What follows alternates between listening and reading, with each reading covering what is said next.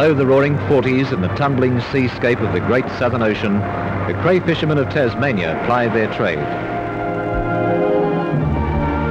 To the west, the 20-foot surge rolling in from South America wastes itself against miles of empty beach and rocky cliff.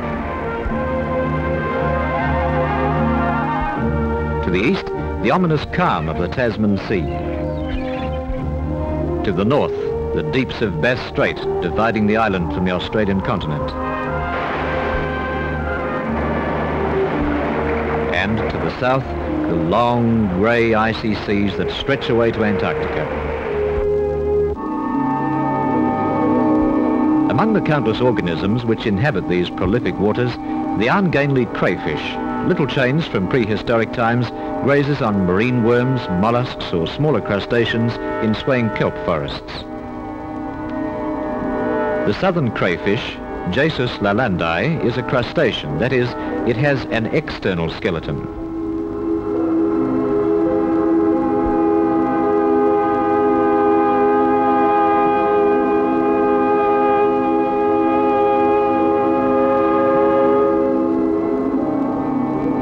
The two principal parts of the crayfish are the cephalothorax, or head and chest, and the tail.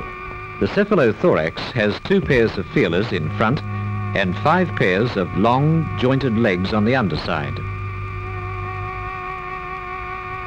The tail is divided into ring-like segments with 4 pairs of swimmerettes. At the end is a flexible fan, or telson, which consists of a middle piece with 2 flaps on either side. Shortly after mating, bright orange eggs, about 1/32 of an inch in diameter, flow from the base of the female's 3rd pair of legs and attach themselves to the swimmerettes.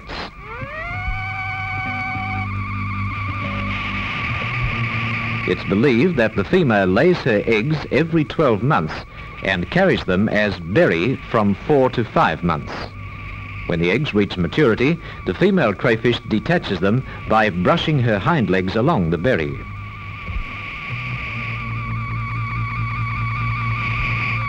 A female 12 inches long may average 100,000 eggs, but such is the mortality rate in the young that only 5 may reach maturity.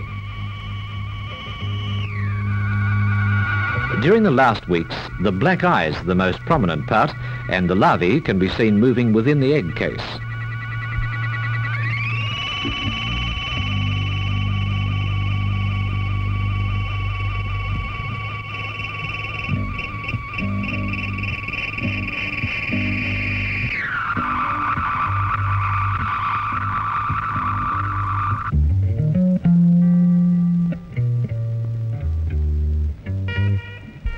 When hatched, the young are transparent, 1/10 of an inch long, with a flat body, long legs and large stalked eyes. At this stage it is plankton and at the mercy of its environment. After the plankton stage, the craylet becomes a bottom feeder about 1.5 inches long, shedding its old shell and growing a new one about 5 times a year for 2 or 3 years. A major enemy is the octopus.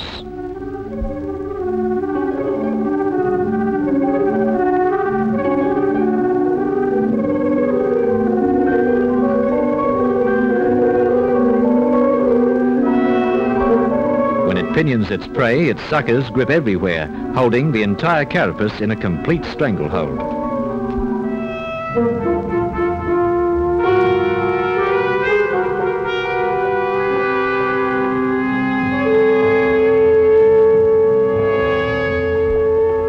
Crayfish's abdominal plates are drawn towards the octopus's mouth, and the black tip of the horny beak crunches through the shell and into the flesh.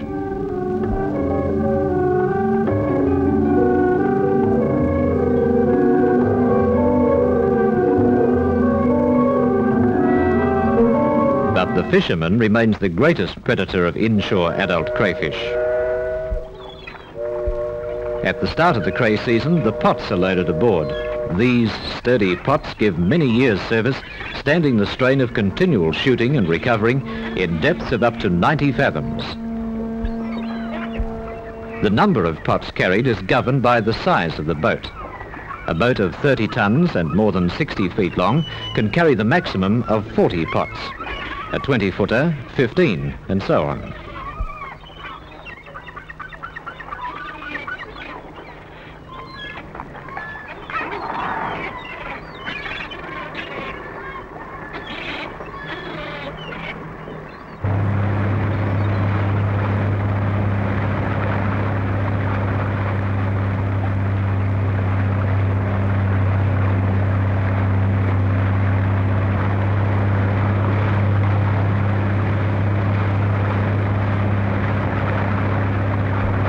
In Tasmania, any scale fish caught by line, grab all or fish trap can be used for bait. Red meat is also used, particularly in night fishing.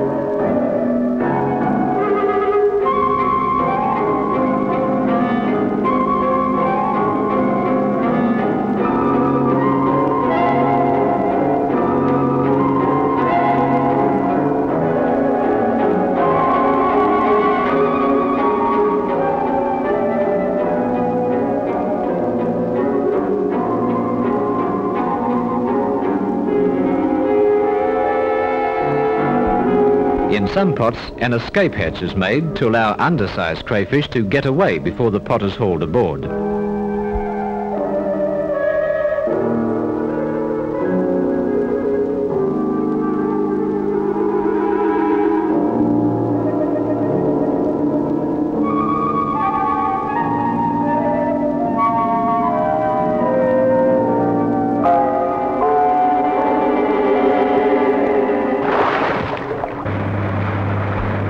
The time lapse between shooting and recovering the pots varies according to the area and the time of the year.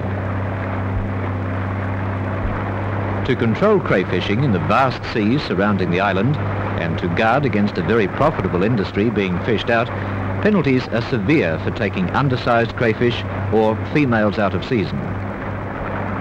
A measuring gauge checks the length, a minimum of 4 1/4 inches from rostrum to the posterior edge of the carapace in males and 4 inches in females.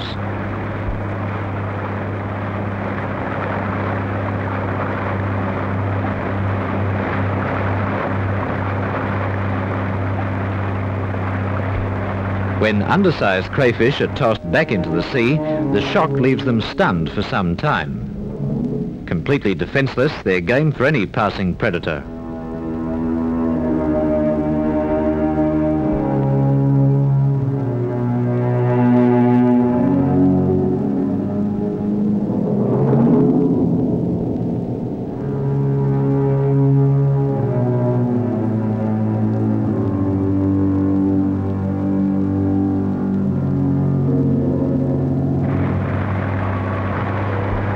The Fisheries Division of the Tasmanian Department of Agriculture relies on high-speed launches for patrol work and frequently samples catches on the high seas.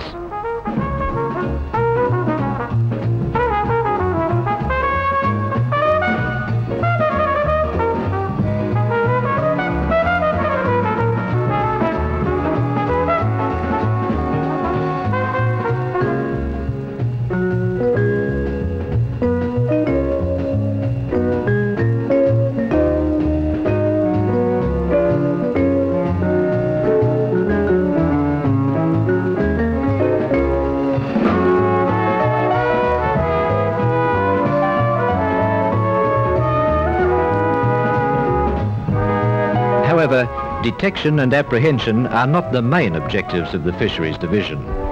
The Fisheries Research Vessel Pengana is equipped with sonar to locate schools of fish, a thermograph for recording water temperatures, echo sounder for cray pot location, a two-way radio, and radar for area location.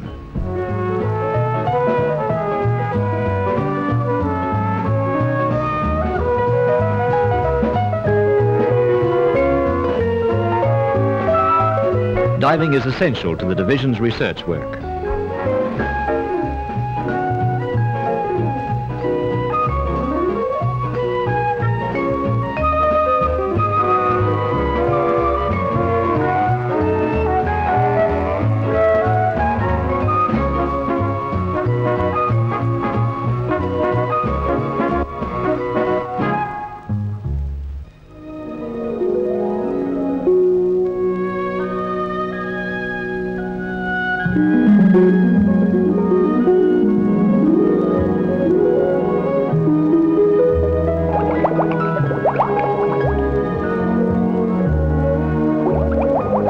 Underwater photography plays an important part in collecting data for population and migratory studies related to the environment.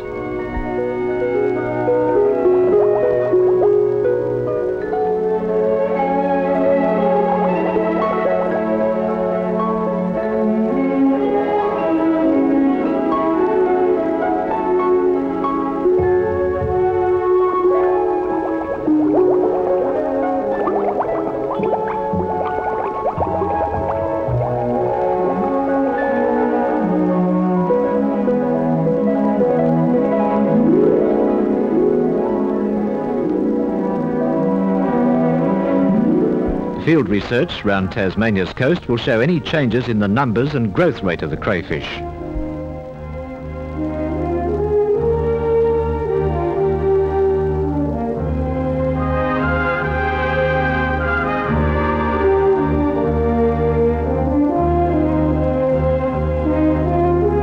Jasus lalandi, the southern crayfish, vital part of Tasmania's fishing industry. His future depends on research, common sense and practical fishing methods for his continued survival.